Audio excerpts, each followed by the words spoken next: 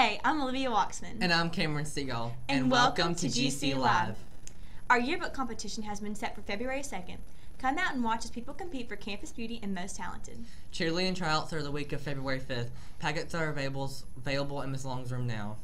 Seniors, please turn in all scholarship information into Miss West. Our automotive program recently just passed a big inspection. We caught up with them to find out more about it. Okay, NATEF is the National Automotive Technician Education Foundation, and they certify educational programs for excellence.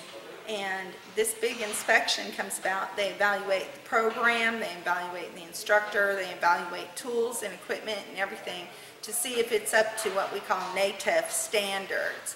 And crossing our fingers, this time we passed. How do you feel of having accomplished this?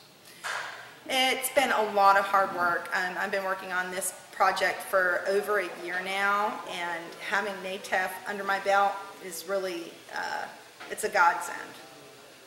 What did y'all do to prepare? Preparing, we had a lot of things that we had to do to prepare for this. We had to paint the shop floor, we had to order new equipment.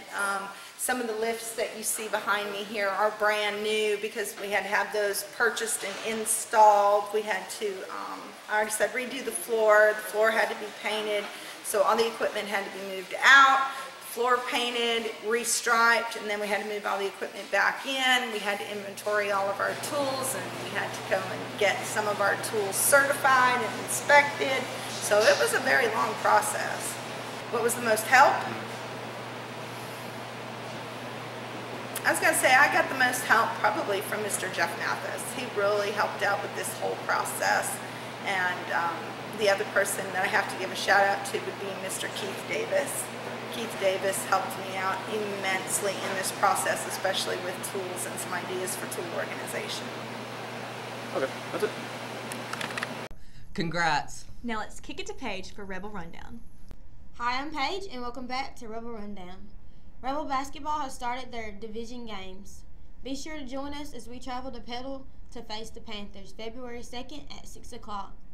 Both boys and girls soccer teams start their first round of playoffs February 6th at Gulfport. Be sure to come out and support your Rebels and bring your Rebel school spirit. Thanks, Paige. We all have our fair share of embarrassing moments. Some more than others. So let's look at some now. What is the most embarrassing thing that's ever happened to you? 6th grade, when this kickball went over the fence and I decided I want to get across the fence and get it, and I ended up ripping my pants in the process. What is the most embarrassing thing that's ever happened to you? Well, in kindergarten, I was in the bathroom and a kid jumped in line and I opened the door on me. And so I peed on him. Just turned around and let him have it. What's your most embarrassing moment? My most embarrassing moment has to be when I was 6 years old. We were doing a school play and I fell off the stage. What's the most embarrassing thing that's ever happened to you? Somebody poured milk all over me at lunch. That's it. Okay, thank you. What's your most embarrassing moment? Probably when I fell asleep on the bus and woke up at the high school. What's your most embarrassing moment? The time my dad walked in on me playing with a Barbie doll. Oh, what's your most embarrassing moment? My most embarrassing moment has to be, I remember exactly the date too, July 9th, 2017. So during the concert, the show's almost over, there's 50,000 people there, and some guy at the very end decides to body surf. Nobody else picks him up. He jumps on me. So I dropped him. Dropped him in front of 50,000 people. And I felt really bad. I was like, oh my gosh, I just dropped this guy in front of 50,000 people. Okay. What is your most embarrassing moment?